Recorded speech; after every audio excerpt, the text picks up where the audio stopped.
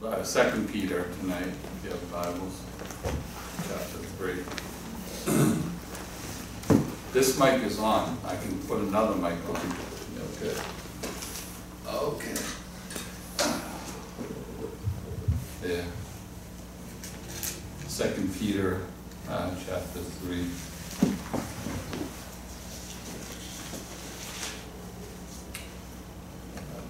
Verse 18.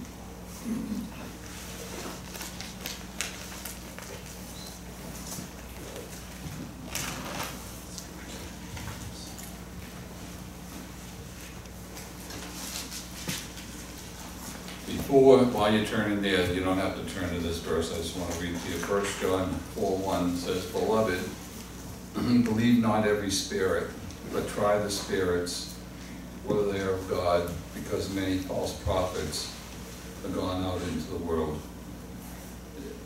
All throughout, it's in the Old Testament, but I'm focusing on the New Testament tonight. All throughout the New Testament, there is warning to us against false teaching about the Bible. We see it in Jude, we see it in Revelation, we see it in 1st and 2nd Peter, 1st Thessalonians, Hebrews, Romans, the Gospels. Jesus himself spoke about false wolves in sheep's clothing. Beware of them, beware of false teaching. Constantly being warned against false teaching. And the spirit of Antichrist, it said, is in 1 Thessalonians, that is in the world now, which was then 2,000 years ago, and is coming, as we know, in the end times. But it seems like there are times when it creeps up even more so, and to me it seems like lately there is a lot of false teaching going on on the internet. Different people expressing different viewpoints about different things. And some of them are valid, some of them are foolish, some of them seem right, and some of them are there to deceive.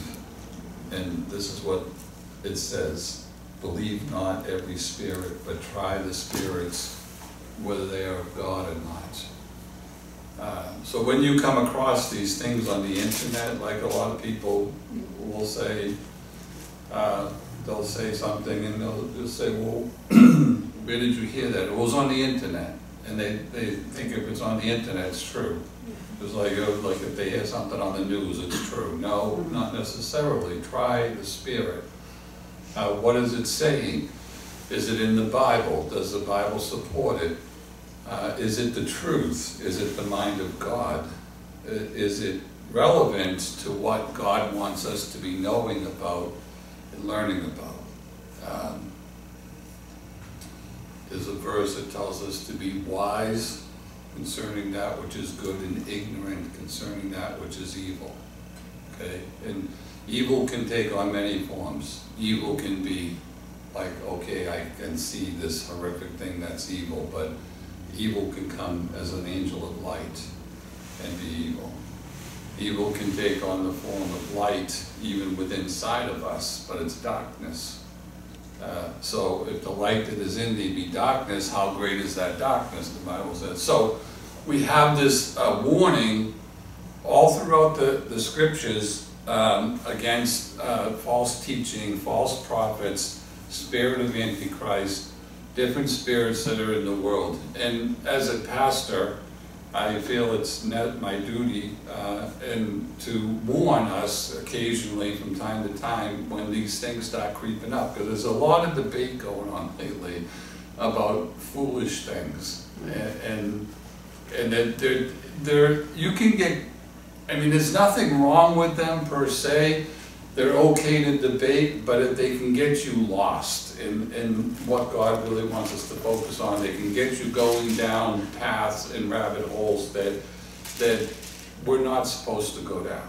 It's not like, because they're not important to what really is important, okay? 2 Peter 3:18, this is what I think is important for us. Always has been and always will be. It is what God has called us to do, and it's this: grow in grace and in the knowledge of our Lord Savior Jesus Christ. To him be glory both now and forever. Amen. Grow in grace and in the knowledge of our Lord Jesus Christ. I want, you know, if you're listening or if you're here, I want you to think about how long you've known God. Some of us longer than others, whatever. I think everybody here has been a fairly long time. I mean, Asia's not that old, so we can't say that. But I've known her since she was a little kid, and she's been here in the scriptures, so we'll give you credit. Even though you're only, what, how old? I was 18. 18. Wow. That's like, wow. Okay. But think about how long you've known God, and then the first time you heard about grace, like what was your mindset about grace? I mean, I remember me and my wife, who wasn't my wife then, we got saved together at a Bible study. And the message of grace and love was, and they go together, by the way. You cannot have grace, true grace, apart from love, because that is, grace is an aspect of God's love. It's an attribute of it. So, hearing about his love, and the message at the end was, if you want to know for sure that you can go to heaven when you die, then receive Christ. You know, say this prayer. Like, I was like, and when they asked for hands, I was like, oh, yes, yes, that, you know, something clicked. But it was only because, and this was grace from God to save me, is that I was selfish about it, and I wanted to go to heaven when I died, because I was told in the religious, you know, by false prophets and false teachers, that there's no chance of you going to heaven. Which in a sense was true, no chance without Christ, but they never taught the gospel. They just said, oh no, you've done so much wrong, you could never do enough right, blah, blah, blah. Anyways, that was my first introduction to grace. You know, a basic grace from God. What is grace? It's unmerited favor. It's favor, God's favor upon us. And God did the work at Calvary. We learned later that he came. Why could I go to heaven by saying a prayer? Because Christ paid for my sins, which were keeping me from going to heaven. And he paid for them. And so if I would receive that gift, I would have eternal life. I could go to heaven. That's all I knew. That's all I wanted to hear, that I grabbed it. I knew nothing else. I was a babe in Christ. You know, like a baby, like a newborn babe. All I could think is a little bit of milk, and that was so good and nourishing. Then, as we went along, we learned about what grace was. You know, we didn't really know what it was, but then we learned about it. We learned, we didn't even know what it meant to grow in grace, but we were starting to grow in grace. And God, through his patience and his gentleness with all of us, not just with me or my wife, but with all of us, this is how he operates. He feeds us and he nourishes us. We see how kids grow. You know, I hate to keep picking on Deja, but I've seen her grow. We've seen her grow. Nick, you know, Heather's kids, Nick and Ryan, I remember them running around little, now that he's, you know, a young man, and Ryan's a young man. Ryan's 18, right? Yeah, he'll be 19 in 2 weeks.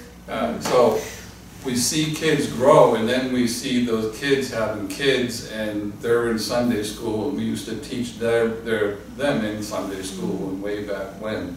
And the process of physical growth is something that we can all witness, but then the process of growing in grace and knowledge is something that we have been going through since the moment we got saved. since the moment God called us into His kingdom. And He has been feeding us a little bit at a time, a little bit at a time. And not the same amount all the same time, but as according to our capacities and according to the faith that we have, God can feed us a little bit or a lot at different times. But we're learning, growing means to increase, to enlarge. Not physically, hopefully, but to enlarge our capacity for knowledge for Him. But in order for me to have knowledge of Christ, I need grace. I need to have grace. I remember what Pastor Shabelli said about those two things, that grace without knowledge is lasciviousness, and knowledge without grace is legalism. So, you know, when it comes to Christ, when it comes to our belief system, if I knew Christ only after knowledge in my head, I would condemn myself, because He's too holy for me. He's too right for me. I can't fellowship with that. I need grace in order to approach Christ, in order to know Him personally, and to have a relationship with Him. If I just knew grace, unmerited favor, and I didn't have the knowledge of my sin nature, and the knowledge of redemption, and the knowledge of what happened at Calvary, then I would use that grace to do whatever I want and say, well, there's grace. Then there's grace. And that's what we hear among some of these false teaching in the world today, that, it doesn't matter what you do, there's grace. And in one sense, that's true. There is grace for my sin. Where sin abounds, in Romans 5:19, grace does much more abound. Okay? But that doesn't mean that grace is there so that I can live in lasciviousness. It means that grace is more abounding than my sin, because it's greater than my sin. It has the power and ability to do what my sin could not do, or what my sin thought it could do. Sin has a great power to it. We all could admit that, right? Like, how many times have you said, I'm not going to do that anymore? And then you did it 5 minutes later, or the next day. I'm not going to swear anymore. And then somebody just looks at you wrong and you're swearing again. You know, we try to stop sinning with knowledge. We know it's wrong. My knowledge says it's wrong. Don't do that anymore. Okay, I'm not going to do it anymore. And then we find ourselves doing it, and then we're in the same boat as Paul in Romans 7, saying, the things I don't want to do, I find myself doing. The things that I want to do for God, I can't seem to do. I'm a wretched man. Yes, and that's the knowledge.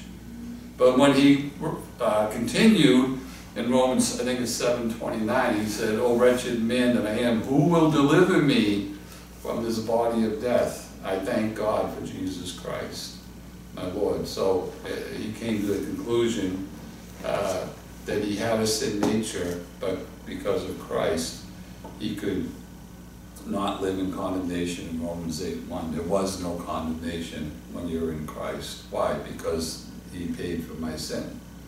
So it leaves me with this groaning in grace and knowledge of the Lord Jesus Christ. And we've come to a place in our walk, or if you haven't, you will, and if you, the place you are at in your life with grace now might be further along than, like I want to read this verse to you. Hebrews 6:1 says this, "Therefore, leaving the principles of the doctrine of Christ, let us go on unto perfection, not laying again the foundation of repentance from dead works and of faith towards God." This is a loaded verse. This is a loaded verse, and it's not saying that we should forsake Christ at all, but it's saying that leaving the principles of the doctrine of Christ. What are the principles of the doctrines of Christ? The doctrine of Christ, right? Christ came to die for my sin and whosoever will call upon the name of the Lord shall be saved. I'm saved. I got saved 40, how many years ago?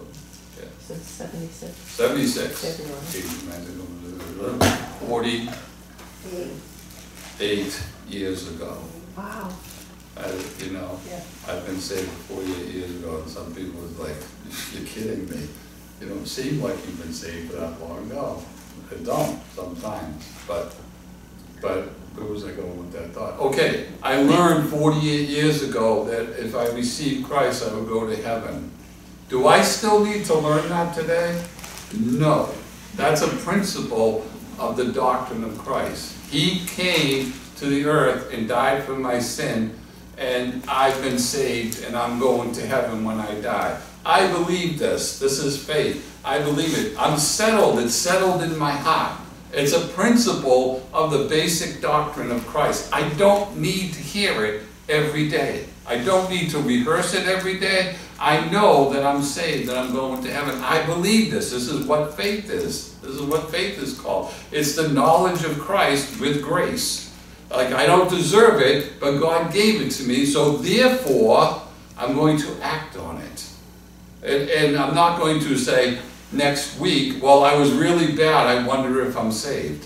Or, I've been bad for a while now, I wonder if I'm saved. Did you say the prayer and mean it when you said it? Did you want to go to heaven? Did you receive Christ? Even with the very basic rudiments of grace, the little bit of milk that was thrown your way, do you want to? Yes, I do. God said, that's enough for me. I'm going to feed you with that milk now, and then I'm going to turn it into meat later on. The rudiments of grace. Leaving that principle, why? Because we're growing, that's why. If we stay on the principle of salvation, and we're always like wondering if we're saved, wondering if we lost it, wondering if God loves me, wondering if God's mad at me, wondering if God even hears me anymore because I've been bad, that's a principle that we need to leave. Like, put it, not forget about it, but leave it behind. It's settled. Let's go on to the next area of grace that God wants us to know about, which is the next area for a lot of us is understanding sanctification, justification, all of the vacations in the Bible, understanding positional truth. Okay, God has saved me, I'm going to heaven, but what now? Oh, there's a life here on earth He wants you to live. He wants you to live for Him. He has new life for you. It's not the life where everybody's living on this earth. He's going to put His power inside of you and give you grace to live. Grace to live life differently than everyone else is living it. So I don't have to strive with my behavior anymore. The Holy Spirit's going to lead me in that area and teach me the knowledge, grace and the knowledge of Christ Jesus our Lord. All right, so let's continue. Therefore, leaving the principles of the doctrine of Christ, let us go on unto perfection. It's not saying that God expects us to live perfectly, because none of us are ever going to do that. But we're going on to perfection, which means what? We're headed towards a time when we will have a glorified body, when sin won't be anymore. The sin nature will be gone. It's when the rapture happens, when Christ comes back. And the word "let us go on to that" means to just follow that course that He's heading us, has us headed towards. Follow that course. I can never be perfect unless Christ is in me. He's His perfection in me. It's not me. So don't get hung up on that and say, oh, God wants me to be perfect and I'm not perfect. No, none of us are. So, not laying again the foundation of repentance from dead works and of faith towards God, of the doctrine of baptisms and laying on of hands and of resurrection of the dead and of eternal judgment. And this we will do if God permit. And there again is a little trickiness of words. Meaning, well, does God permit it? Yes, God permits it. Okay, there are some things that God doesn't permit. But this is one thing that God does permit. All right, to go on in our walk. to go to the next step, to go to the next level of grace. And I can't tell you how many levels of grace there are. It's unlimited, the number and the depth of the grace of God. But there are levels and there are depths of it.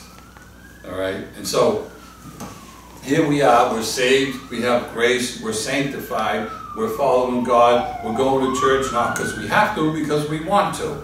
Right? We're praying because we want to, because we want to talk to God.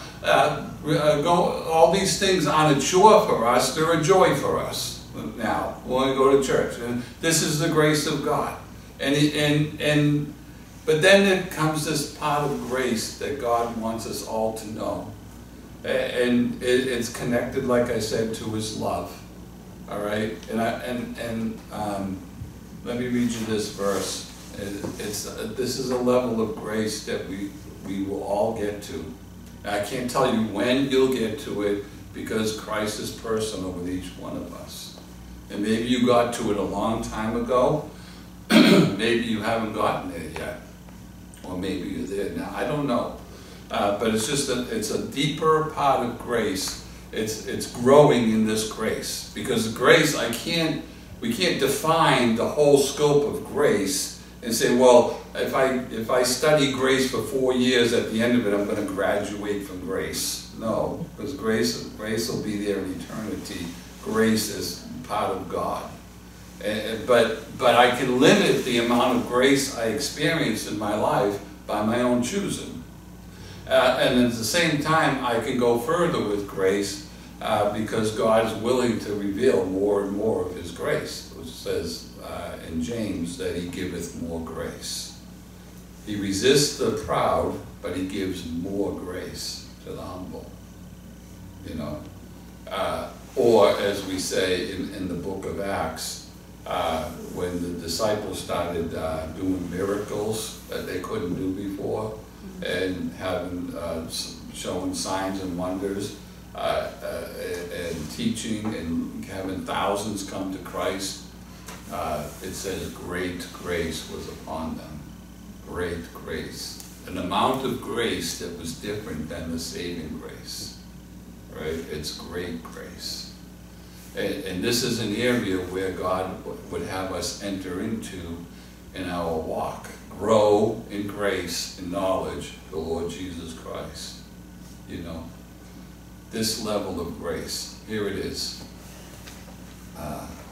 2 Corinthians 8:9. For you know the grace of our Lord Jesus Christ, that though He was rich, yet for your sakes He became poor, that you, through His poverty, might be rich.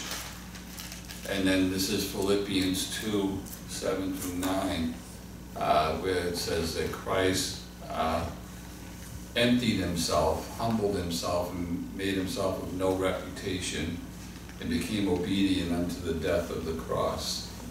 You know, why? For the joy that was set before Him.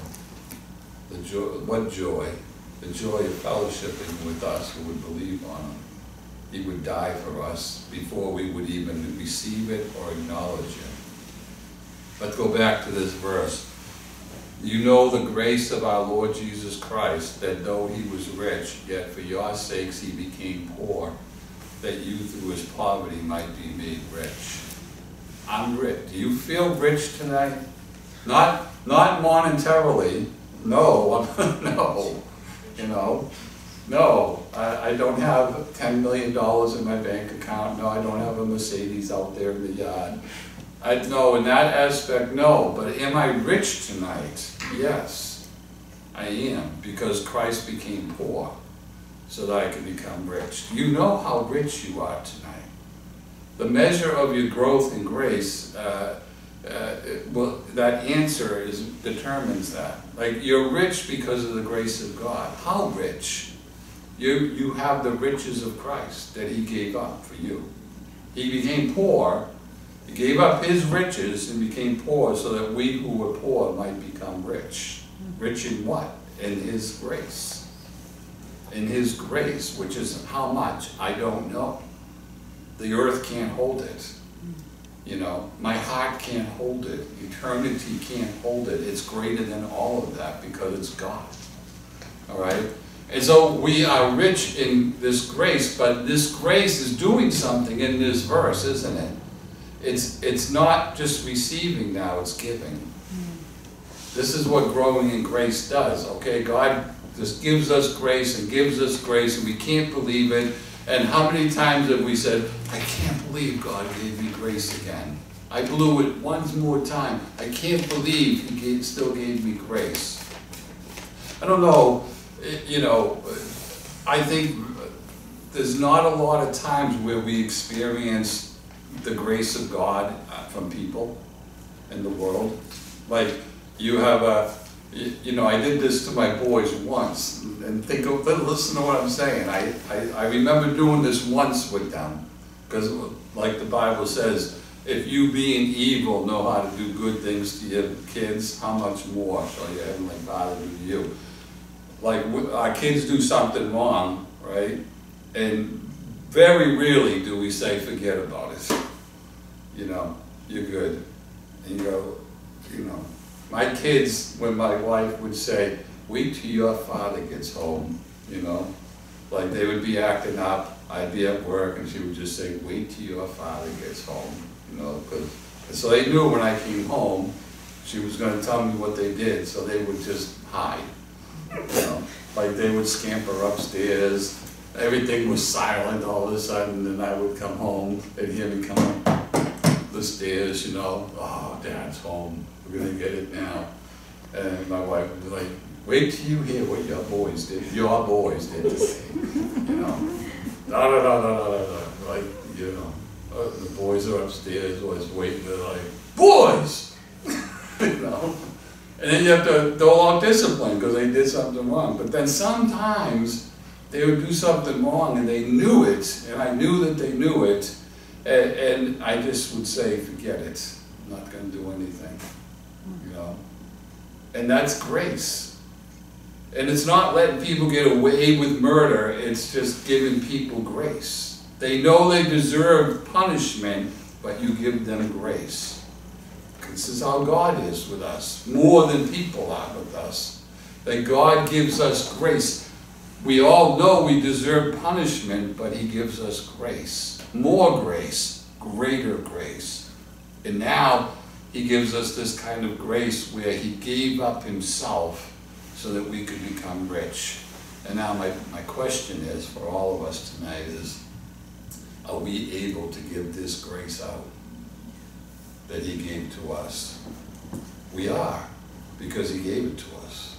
Because it's not our grace, it's His grace. Like, can I give the grace of God that He has given me out to somebody? And we're using the word grace tonight, but really we could say love, right?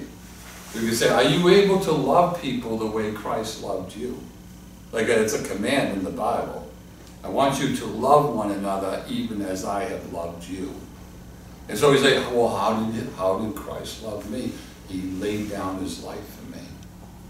He gave up His riches for me and became poor. Like, the life Christ lived on earth was one of poverty. But that's not the poor He's talking about. He gave up who He was, His reputation. He emptied Himself of who He was, the Son of God, the King of Kings on the throne, and became a man so that we could become citizens of heaven. It's amazing. And we have an opportunity to give that same grace to people.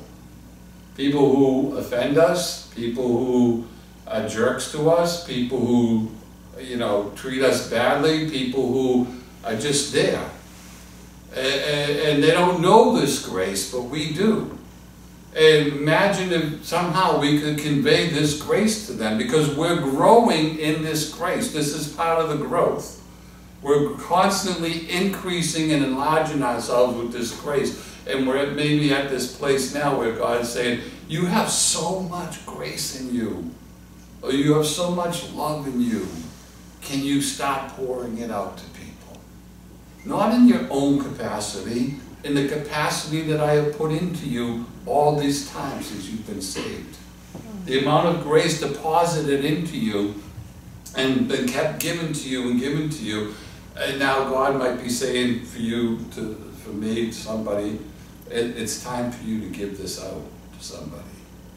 Not, again, not in your own strength, because you can't do it, but I can do it through you.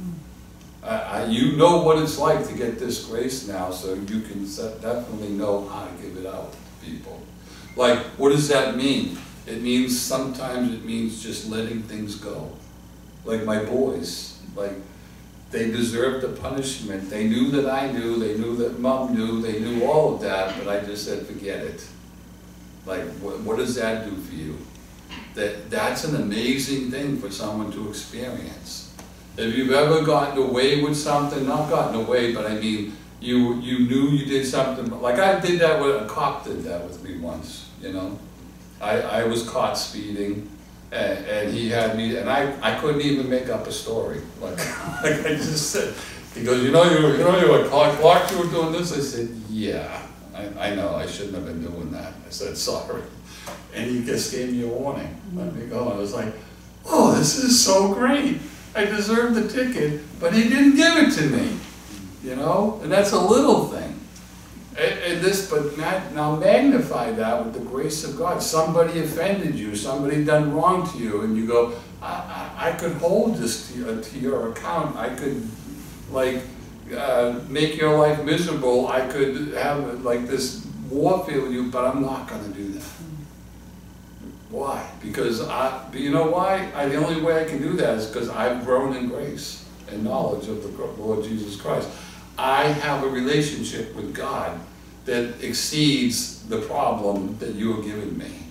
And so I don't need to have you say you're sorry. I don't need to have you make up for what you did. I don't need to have you do anything, because I'm receiving my grace from God, my portion from God.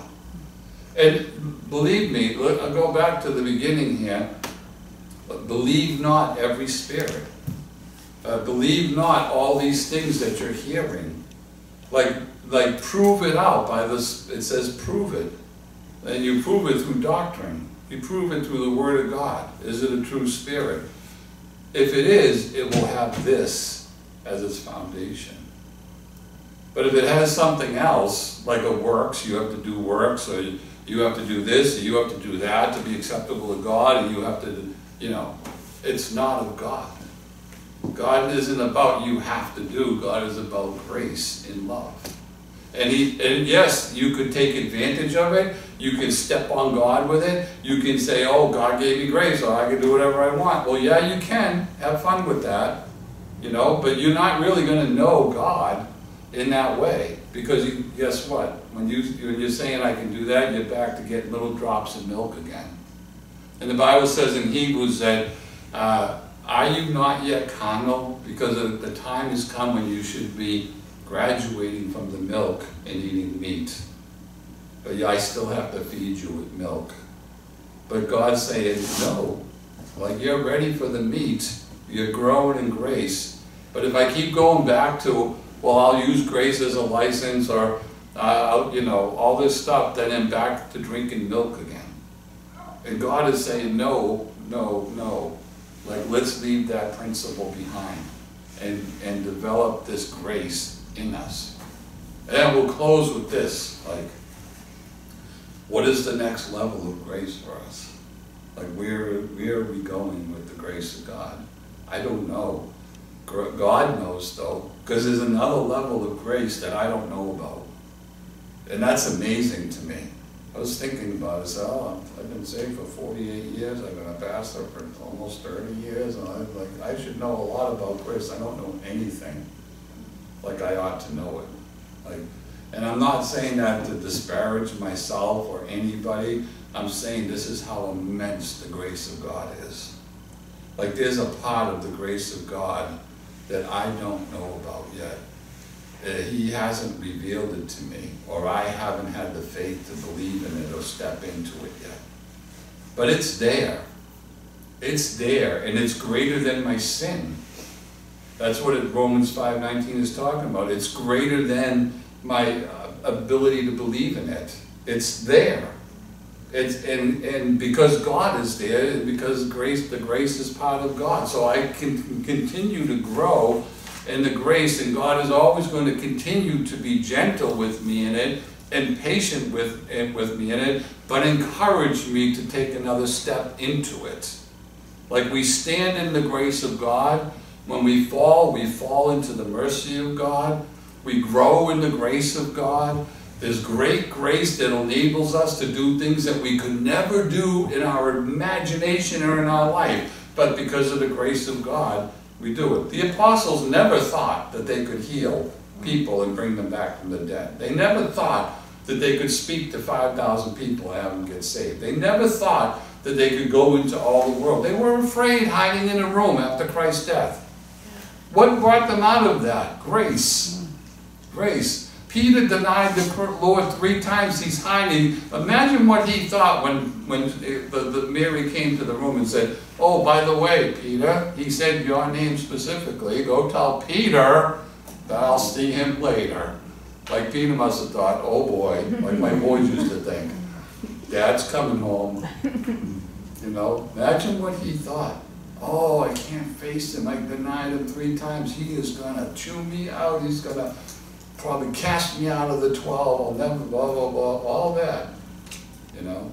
And then he cooked fish for him. And he showed him grace. You know?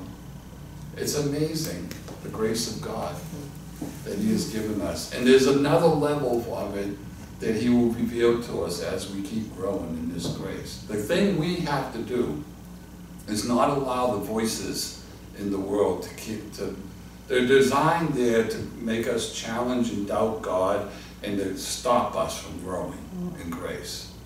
That's why the Bible says, prove these spirits. Prove what you're hearing.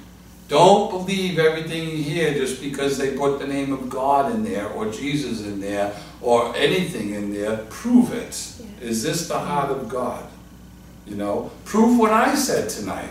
Get the scripture out and say, is it, Pastor Jim, really grown in grace? Is there really greater grace? Is there really more grace? Yes, there is.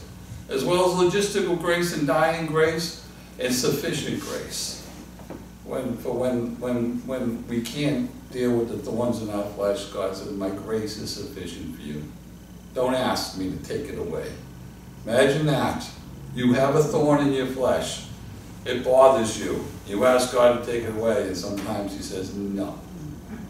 Deal with it, because my grace is sufficient for it. That's a level of grace that you don't get when you're just getting drops of milk. That's a level of grace that's meaty. Like sufficient grace.